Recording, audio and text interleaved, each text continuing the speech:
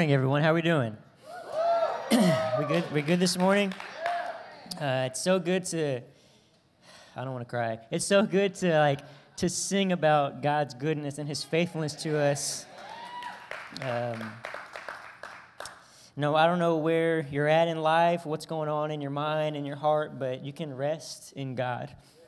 You can trust His word. You can trust His goodness and His faithfulness and His mercy. And I don't know about you, but I need God every second. I need Jesus every second of every moment of every day in my life. So, again, welcome to New Life. And New Life, we have a special way of greeting our first-time visitors. So how about we show our first-time guests how we like to greet them.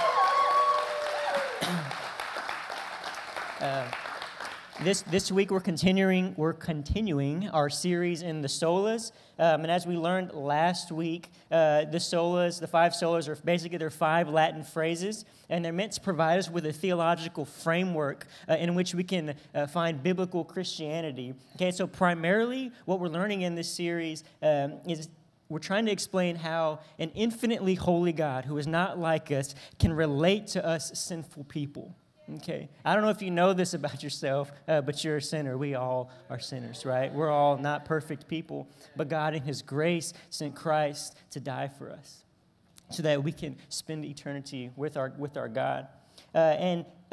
Before we start, I just want you to know as we study things like doctrines and beliefs, it can feel very heady, very knowledge based, or just kind of stuff in our mind. And so I want us to know that Christ alone, it's not only a foundation for our understanding of God, but it's fuel for our worship of God. Okay, and so as we study and we learn, and I'm not gonna lie to you, I'm gonna give you a lot of historical facts today. Okay, so just fair warning, but it's easy for us to just know information in our mind without it affecting our hearts. So I just pray that, as we look at this, and even all of the solas that we're looking at, that we don't simply find information to know, but we find more reasons to worship our God, because He's been working through people since the beginning, right? He's been working and working and working and working. And His book, these things, they really happen. That's what we believe here. These things really happen. The events, the people, everything in this book is real. So let's pray and let's get started. Father, thank You for Your wisdom. Thank You for it's so infinite. We don't understand it. We can't. It's incomprehensible. Jesus, thank You for coming and dying and living perfectly for us. Spirit of God, I pray You stir our hearts, stir our minds, stir our eyes. Let us see You more clearly. Let us stay focused in Your presence, in Your Spirit, God, so that we can love You better and we can be more like You, and we can see how You've been so faithful to Your church all these years. I ask this in Jesus' name. Amen, amen, amen. Okay. So Jesus of Nazareth, historically, He's considered one of the most influential people of all time. Okay, and that's by secular standards. It's not a Christian thing. He's just known. If you Google it, most influential people of all time, Jesus of Nazareth is going to pop up. So therefore, everyone really kind of has an opinion or a belief about Jesus, right? And so, but what's more important than knowing about Jesus and even believing in Jesus is knowing and believing the truth about Jesus, right? And so this is what the Protestant Reformation, which is what caused these 5 solas to come about. This is what it sought to accomplish in the 16th century. That's in the year 1500, around that time. And so with the doctrine of Solus Christus is what it's called, Christ alone. So the Reformers fought to revive the truth and spread the truth of the gospel of Jesus, both in the church and outside the church. And I know we might be thinking, okay, wait a minute, why are we talking about something that happened 500 years ago? That doesn't really matter. That doesn't apply to my life. But we have to understand that one of the only reasons that we can know and believe the truth about Jesus from a historical perspective is because of what happened there 500 years ago. They provide us with the foundation of knowing and being saved by Christ. And so what exactly is Christ alone there in your outline? Christ alone essentially means that Jesus Christ, who is God incarnate, meaning that's God in the flesh, that Jesus Christ and His work, His perfect life and sacrificial death is the only way to reconcile our broken relationship with God and be saved from God's righteous judgment reserved for sin. So nothing can be or should be added to Jesus' work for our salvation. Okay, and nor can anybody else, no one on this earth can stand between us and God and mediate a relationship, okay? And so as much as our family, our friends, our church leaders, as much as whoever it is may love us, no one can say it can make us right with God. Of course, people can guide us, people can help us, people can show us and point us to the truth, but no one can stand and say, I declare you righteous. No one can do that but Jesus, okay? And so he's the only one that can determine our innocence in the eyes of God. And by God's grace, man, we know this now, and we can believe this now, but this wasn't the case 500 years ago, and we're about to see kind of what happened. So how did all this stuff start here? So Acts 4, chapter 4, verse 12, I think it's in your outline. If you don't mind, how about you read it with me? It says, there is salvation in no one else, for there is no other name under heaven given to people by which we must be saved. Let's read it again. I think you can read it so I can drink some water. So let's do that. So you guys read it. Ready? 1, 2, 3. There is...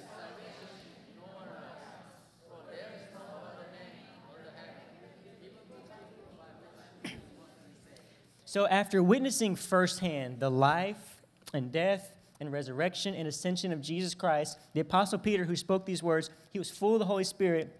He boldly proclaimed these words about Jesus to the same Jews and religious leaders who just had Jesus killed, okay? And because Jesus was teaching the same thing about himself. And so Peter wasn't like a scholar or a trained theologian, but he just had a pure and deep faith rooted in Jesus' words in John 14:6, when Jesus said, I am the way, the truth, and the life. No one can come to the Father except through me. Peter believed that. He believed that. And so we see here that this doctrine of Christ alone, that eternal salvation is only possible through Jesus and his saving work. It was taught by Jesus, and it was carried on by his disciples over the years. And it was in the New Testament, you see that happen. And then in the early church, we see this happen. And so it became the central theology of the Christian faith. And it was used to preach the gospel, and it was used to advance the gospel and defend the gospel. So... but as the church progressed over the centuries, some things happened that caused the church to get a little bit off course. Okay, and that's what I want to show you kind of what happened. Just point a few things out. If you like history, man, you're going to love this. If you don't like history, I hope you still love this. But it's just stuff. I pray that God just like do something in you as we go through this, because this is. Sometimes we can see Christianity and the Bible. It's like, oh, it's just something outside, something spiritual. It's something, abstract. But all this stuff is is intertwined in history, in real life stuff. Okay, like the people in here, this really happened. All this stuff is real, and that's why we know that this is the Word of God. Anyway, let me go. So when Peter spoke these words in Acts 12, that Jesus is the only way for salvation, he revived essentially the gospel of Jesus. So the Jews hoped when Jesus was killed. Everyone, like the Jews and some of the Roman people, they were like, man, we hope we can just shut this message up of Jesus. Let's just suppress it. Let's get it down. Let's forget about it. So we kill him. The Jesus revolution dies. But when Peter said this, he essentially revived this truth that Jesus is the only way to salvation. And so, yes, this upset the Jews at the time, but eventually it upset the Roman Empire. Okay, you have to understand that the Roman Empire was essentially the superpower at the time, right? They were on top of the world in history. They sought to crush anyone or anything that was trying to come against them, right? Anything that opposed their authority, anything that opposed their power, Rome would come out and just stomp them out. And so, but as Jesus' disciples were faithfully preaching the gospel, more and more Roman citizens were becoming Christians. And as more and more citizens became Christians, then there was more power in the Christian church. Okay, and now also as more and more Roman citizens were becoming Christians, that meant less and less people were worshiping the Roman gods. Okay, and again, now Rome was like, if we see anything as a threat, we're about to just stomp this out. And so that's what they did. They made Christianity illegal. They made Christianity illegal for 250 years, and they violently persecuted the church. I mean, we're talking if they found out that you're a Christian, you were probably going to get beaten, thrown in jail. A lot of people were killed from this. Here today, in Galveston, Texas, we thank God we don't really have to worry about that in our time. We can freely express our faith. But man, during this time, if you're a Christian, that's a no-go. And now I do want us to be aware of the fact that around the world, this still happens. It's in this very day. Especially in China. There's like a big revolution in China right now going on with Christianity, and in the Middle East you have people that are like very radical religious people who are killing a lot of Christians. So this stuff is still happening, although we might not be experiencing it. There's brothers and sisters around the world that because they say I'm a Christian, they're facing some intense persecution. Okay, so thank God that we don't have to handle that at this moment in our time in history, but that should give us more confidence and more boldness to go out and actually live this out. So again, they were violently persecuted, and this went on for about 250 years. Okay, so then around the year 312, there was a Roman emperor that came to power, and his name was Constantine. And by everyone's surprise, he turned Christian. He converted to Christianity. And then a year later, he passed a law that said, hey, you know what? Let's stop persecuting Christians.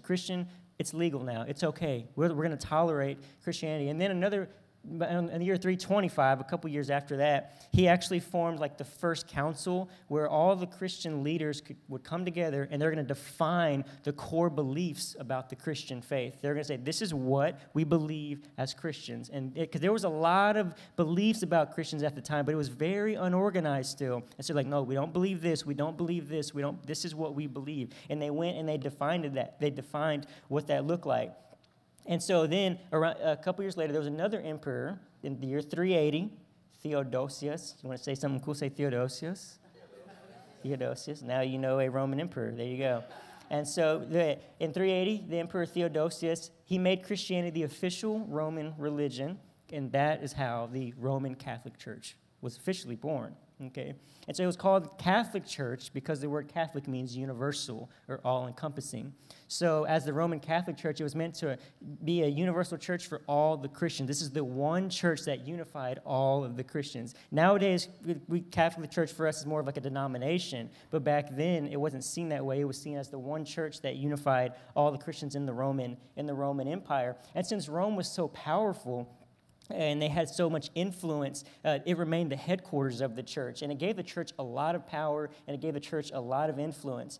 So now, this is like the first 400 years or so of Christianity, and while all this was really good news for the Christians, they're like, yes, we can finally express our faith freely, we can preach freely, we can train disciples, we can do these things. There were consequences that came from fusing a non-Christian empire with a relatively new Christianity. There's some stuff that happened there. And so we're going to fast forward about 1,000 or so years. So welcome, guys, to the year 1500. We are in the year 1500 now, okay? And so what happened in the year 1500 was the Roman Catholic Church became very, let me just say this. For one thing, this whole series is not about bashing any particular denomination. Let me just say that first and foremost. Secondly, I know a lot of us we know a lot of family that was very influenced by the Catholic Church. Obviously, I've told this before, I grew up Roman Catholic as well. And so this isn't a bashing, this isn't an attack on anybody or anything. What I'm aiming to do with these is just state historical facts. That's all I'm doing. I'm not trying to embed any opinion in here. I'm just trying to say what happened. And this history is like, just if you search history of this is what you're going to find. I'm not giving any particular side of the argument here, okay? So fast forward to 1500. Again, we're in the year 1500. So it became very politicized, very powerful. The high-level clergy, they were just all about, like, earning and keeping relationships with governments because they liked the idea of expanding the Catholic Church in that way. Okay, they wanted to expand their power. And so, but because of this, some things happened, and a lot of corruption infiltrated the church, okay? Instead of spirit-empowered love and generosity and serving and evangelism, the operating motives of the church had become Rome-enabled greed and power and authority. And so the church really shifted, and this didn't mean that all Roman Catholics at the time were corrupt. It just meant that at this moment in history, the Roman Catholic Church was generally known as a corrupt institution. Now, understand, this was the same church that Jesus initiated when he was here. So 1,500 years later, it came from Jesus to this point here.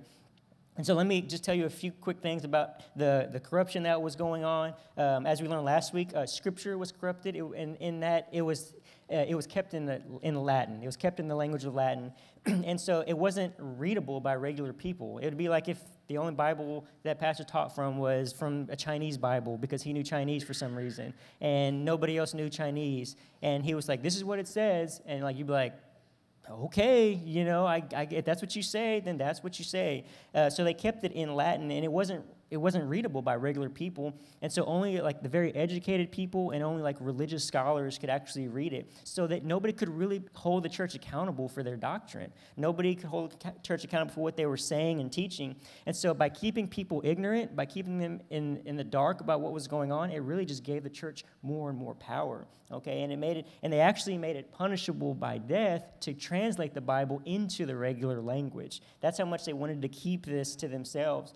Secondly, the church leadership got a little corrupt. You know, it's called simony is a thing, and it was basically when the offices of the church were sold to the highest bidder. So this really benefited a lot of the rich people they really wanted to get power over people, so they'd be like, "Hey, I'll pay the church X amount of dollars, and you give me the position of priest over this, or you give me the position of bishop over all these churches, and I'll give you this money." And so, like I said, they wanted to buy power over people because the people were really trained to believe that it was only through the church and it was only through the people in the church that salvation was achieved. And that's how.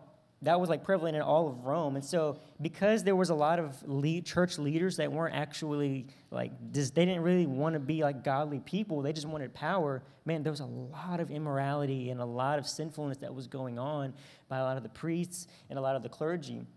And then the third thing, this is the final third thing, that was kind of like issues of corruption was that the church the church called people to rely on Jesus for salvation, but plus the sacraments and all the traditions of the church. Like not only, they would affirm Jesus Christ, they would, but they would also affirm that you have to do this as well. You have to follow these particular sacraments, you have to follow these particular traditions that we believe. And that's how you would be saved. And they also called the people to rely, like you had to rely on the priests. You had to rely on the Pope as the only and final authority. You had to rely on the saints. You had to rely on Mary. And those are the people that mediated the relationship between us and God. And that's what the people were trained. And so to deal with sin, if you had sinned, the process would be we know now, we come to Jesus, we confess our sin, and we confess it to people, and then we know that we can find forgiveness and healing as we do that. But the way that it was taught in the year 1500 was, okay, you have to go to a priest, and it has to be a priest. You have to go there to the church. You have to confess your sins to the priest, and then the priest would tell you what you need to do, and then you would have to do whatever they said, whether it's like go say this prayer a few times, go to a certain mass or church services, we call it, go to like on a pilgrimage, or go give alms, go give money or something like that. They would tell you what to do in order for you to be restored back to a Christian so that you could be considered, I guess, a clean or pure, restored Christian. So now, this is where things get a little interesting, I guess, for lack of a better word. So in place of actually going and doing the things that the priests were telling them to do, like if you came to the priest and you said, okay, I did this, so what do I need to do? They'll tell you, okay, you do this, and they'll be like, oh, I don't think I really either A, want to do that, or B, I really can't do that for whatever reason. The church was selling these certificates, and they were called indulgences, okay? And so these could be purchased, and they were signed by the Pope, and what they did basically was they removed the penalty or the punishment that you would have to pay for doing that sin. So it wasn't really like, it wasn't meant to be marketed this way, but it was essentially what it was you were buying salvation is what it was. You were buying forgiveness of your sins. And that upset, a lot of people, but nobody could say anything, nobody could do anything because the church was like, they were so powerful. I'm telling you, these people were like as powerful as like the Roman Empire. So essentially, you could buy your salvation, and man, this led to a lot of abuse, so people didn't really care themselves with trying to live according to God's word, because they'd be like, I'll just go buy an indulgence, and I can just live how I want to live. And so this was getting very abused, and so the church would send out these people to go on crusades, and like they would come like as if they were in a carnival, and they say, hey, they would send somebody ahead before the person arrived. They say, hey, in a couple of hours, there's going to be a guy coming. He's going to be selling indulgences, and you can find forgiveness for your sins by buying one of these things. So go get your money, go get everything that you need ready, and we'll be here in 2 hours. And they'll come and they'll say, hey, everybody, we're selling indulgences. You ready? Come on, come in line. And they would sell all these indulgences, and it got to a point where they were actually doing it for like dead relatives, and it got really like weird, like what's going on here? And then what was really crazy is that some of the church leaders who got in debt for buying a high position, they would actually send these people out on crusades to sell indulgences so they can raise money to pay back their debt that they got from buying their position. And so there was just like so much stuff going on, and now while all this was happening, well, so put that in your mind right here for right now. While all of this was happening, there was a man named Martin Luther, and he was studying to become a lawyer. And he was from Germany, and he was raised in a very strict home, and his home valued education, and it also valued the Roman Catholic tradition. And so as he grew up, he realized that if you fail, you have to pay for it. There has to be some punishment that you're going to receive. And so as a kid, I guess he tended to fail a lot. And so his dad punished him a lot. And his dad actually punished him pretty severely. And he would also get punished a lot by his teachers. So this man, Martin Luther, was constantly aware of his sin. He was constantly aware of his shortcomings, and he knew in his heart that he was always guilty. He always felt guilty. He always felt like God didn't love him. God would not accept him because his parents didn't love him, and his parents didn't. They loved him, don't get me wrong, but because they punished him, he always felt that he was never enough, is probably the best way to say it. And so with all this going on in his mind, him thinking that the only way to be right is to pay for something yourself, one day there was a violent thunderstorm that was going on, and he was thrown to the ground by a bolt of lightning, and he prayed to a saint because that's all he knew to do, and he believed that the saint kind of saved him, and so he believed that essentially God spared his life, so he said, I vow my life to become a monk. So he became a monk, and he didn't just become like a regular monk. He became like a very intense monk, a very radical monk. He would spend hours and hours in confession. He was constantly praying, constantly fasting, and he got to the point in his life as a monk where he would go and sleep out in the cold with no blanket. He would go and he would deprive himself of sleep, and he would actually physically harm himself. He did all of this. He was trying to take the punishment for his sin because he realized that he wasn't pure before God, but he was doing all these things so in hope that God would accept him, in hope that he could be pure and righteous for God. But we know now, thanks to God and in his word, that Jesus took all the punishment that we deserve for us. Luther was right in understanding that there is payment that is necessary for sin, because because it's an offense against God. But that's why he sent Jesus to pay all that punishment and take all of that punishment for us. He did that for us. And man, we know ourselves. We know our sin. We know what goes on in our minds and our hearts. But Jesus did this for us anyways. Jesus loves you, and he cares about you, and there's forgiveness available for you. There's forgiveness. You can be forgiven any moment, anytime. You can have a right relationship with God because of Jesus. And so, again, Luther, he didn't know this, though. He just knew that I had to pay, and I just don't know if I'm going to be accepted by God. And he actually was quoted saying, if I believed that God was not angry with me, I would stand on my head for joy. He just had this perpetual feeling of, I'm a sinner, and I'm not worthy, and I'm not enough, and I'm never going to be enough for God, and I have to do all these things in order for God to accept me. And even then, I don't know if he's going to accept me. I just hope that he does. And this was going on. Now, his work ethic caused him to be known as a very successful, very good monk.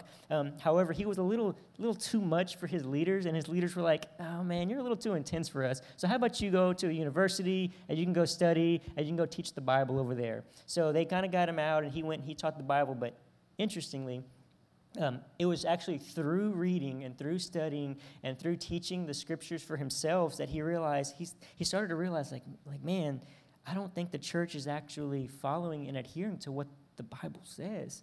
right? And that's that was a big deal. I mean, because again, remember the church was immensely powerful and had so much authority. And so he did teachings on Psalms. He went 2 years. He taught through the book of Psalms. He taught through the book of Romans and Galatians and Ephesians. And then after reading verses like Romans 1:17 that says that we are the righteous shall live by faith, and after reading verses like Matthew 27:46 where Jesus is on the cross saying, my God, why have you forsaken me? Luther, his eyes began to open to the pure and the true gospel for what it is. And so after meditating days and night on the Word of God and trying to understand it by God's grace, Luther finally realized that being made right with God is not something that is achieved through works, but it is received through faith in Christ. It wasn't achieved through works. It was received through faith in Christ. And he realized that when Jesus died on the cross, that he took our place to absorb all the punishment of God upon himself for us. Because, man, we deserve punishment as sinners. But because Jesus took all the punishment for us, he did that for us. And Luther started to realize that. And in exchange, he's like, wait, and then he's realized, man, in exchange for all of my sinfulness, Christ gave me his perfection so that when God sees us, he can be seen as righteous, be seen as perfect before God. Also, we can have a personal relationship with God and to his glory. And Luther said here, I felt as if I were entirely born again and had entered paradise itself through the gates that had been flung open. Here, this was the same man who, if you saw him, you'd be like, oh, man, you know this guy's going to heaven. Look at the life he's living. He's so strict. He tries so hard. He's so good. He's doing everything that he can. And in his own heart, he didn't realize that he wasn't saved. Because it's only through faith in what Christ did is where salvation lies. And now all of this theology, man, this stuff, it was opposed to the church. And so, as one author put it, he said the implications of Luther's discovery were enormous. He said, if salvation comes through faith in Christ alone, the intercession of priests is superfluous, like it's not necessary. So faith formed and nurtured by the word of God, written and preached, requires no monks, no masses, and no prayers to the saints. The mediation of the Church of Rome crumbles into insignificance. So you can tell, man, this was a very big deal to the church because this was their entire operation crumbling to insignificance is what he was saying. And so if Luther was understanding the scriptures, if what he was understanding was true, then the Roman Catholic Church had no ability to mediate between us and God because all that was only possible through Jesus. That's what he was realizing. And so he tried, now through a ton of events that we don't have time to go through, Martin Luther, he formally protested the church, through the church, but they rebuked him and they excommunicated him and they considered him to be a criminal. Now, know this, he wasn't trying to start a new denomination, a Christian denomination. He wasn't trying to separate from the church. He just wanted to bring the church back into alignment with what the scripture said. That's what he wanted to do. But the church, unfortunately, didn't want to reform. And so Luther was quoted saying, he was saying, well, if I'm going to have to follow either what you say or what God's word says, I'm going to follow what God's word says. And I think that's probably the best choice there. And so for the remainder of his life, Luther, he was basically hiding from the Catholic Church who essentially wanted to kill him. And it was there that he wrote some theological books, but his most important contribution probably to the church was that he translated the entire Bible into the common language, which was German. And so now all the people in Germany had the word of God in their hands. They could read it and they could see for themselves what was true and what was real. And so I'll just summarize everything here with these 2 points. Let's look at 1 Timothy 2, 5 through 6.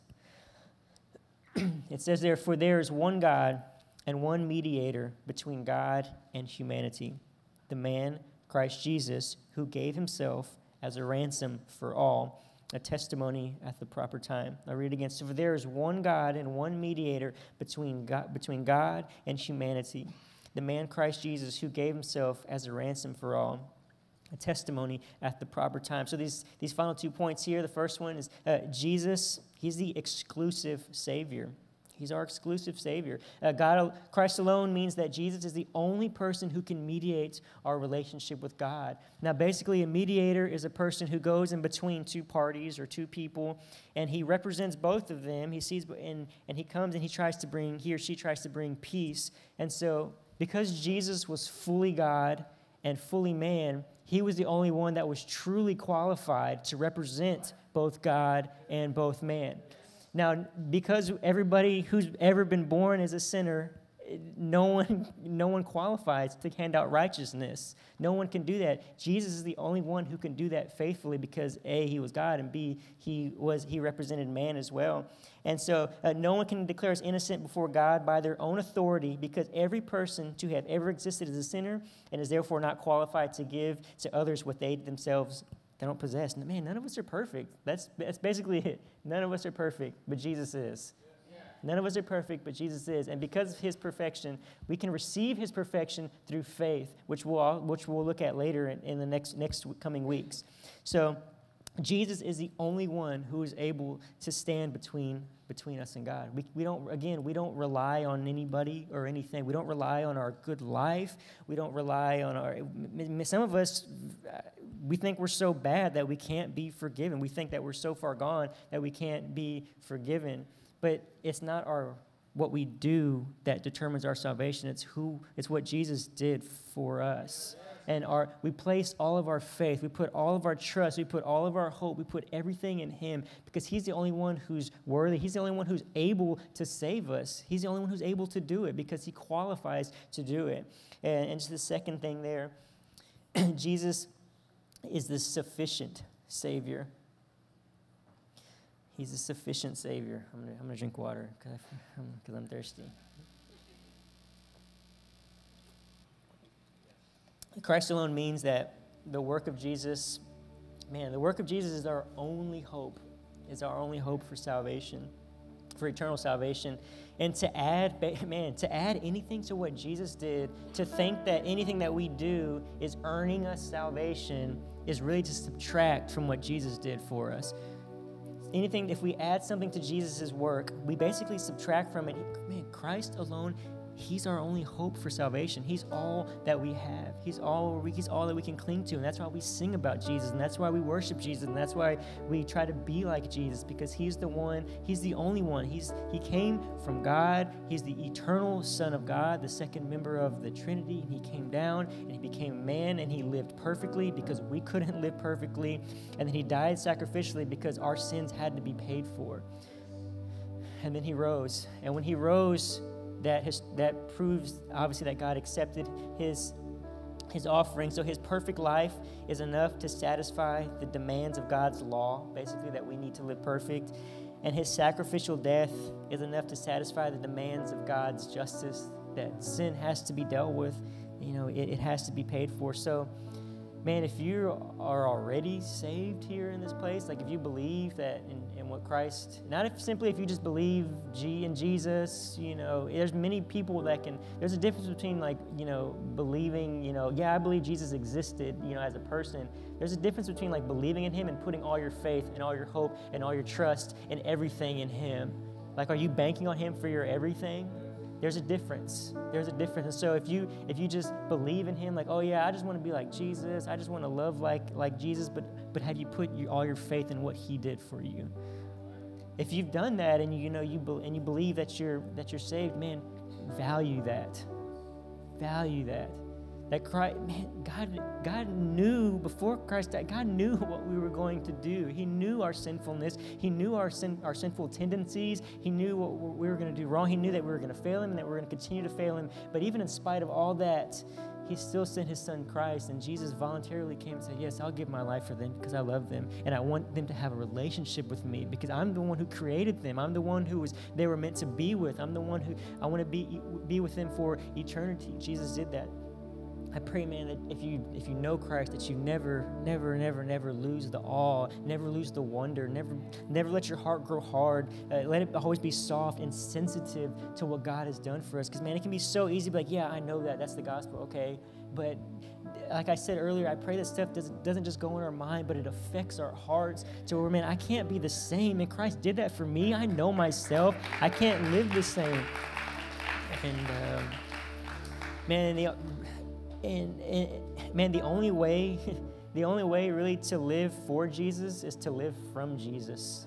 You know, that's really the only way to live. And you might be thinking like, well, then if all of our faith is in Christ alone and His work, then why do I need to work? What do I need to do? It's like when you realize that He did everything, you want to do everything too. That's when you know you're like, when you're, there's, I was talking with dude the other day, and we were just, I don't know, we were just talking, and it got to a point where we were like, man, you know, I think we were talking about our teachings or something like that, and we were saying that, I don't know if any of you guys are fans of the show Friends. I don't know. Anyway, yeah, like, okay.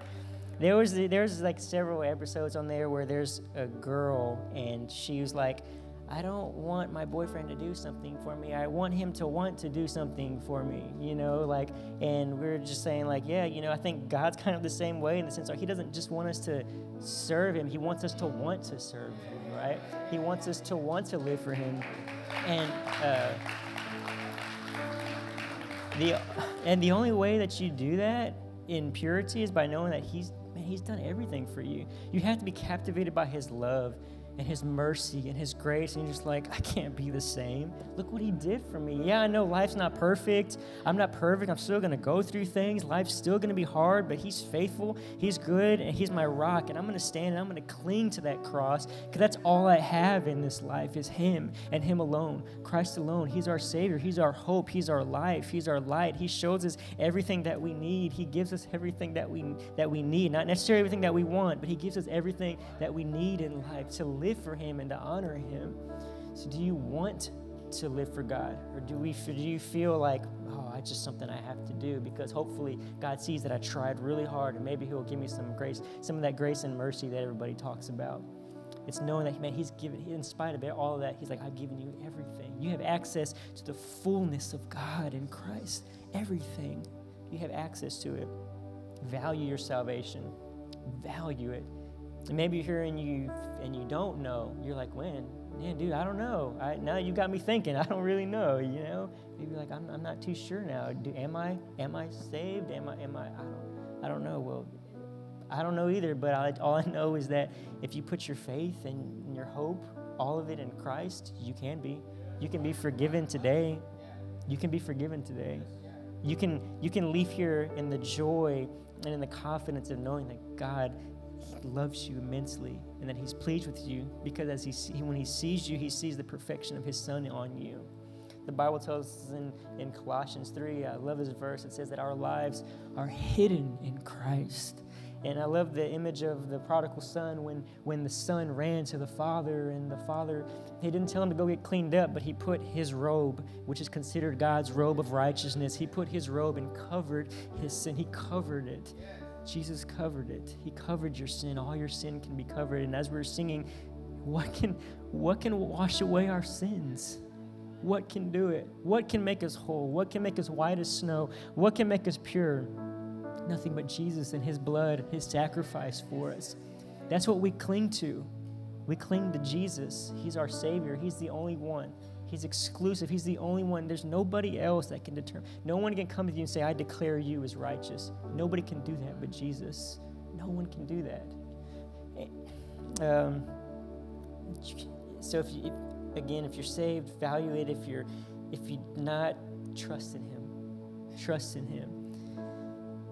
I know, I'm sure a lot of us have been or are, kind of been involved with like maybe Catholicism to some degree, right? I don't know. I know I grew up, Roman Catholic, and again, this wasn't an attack. This is not an attack on the church. This is not an attack on anybody in particular, but the Christianity that we believe, it did branch off from that as as it were, basically. And because we don't believe that we have to go through any particular person, any particular priest, any particular saint, or any like statue or anything. We don't have to do that because Christ told us, the Bible tells us, as we just read, Jesus is the one mediator between us. He's the one who mediates between us and God.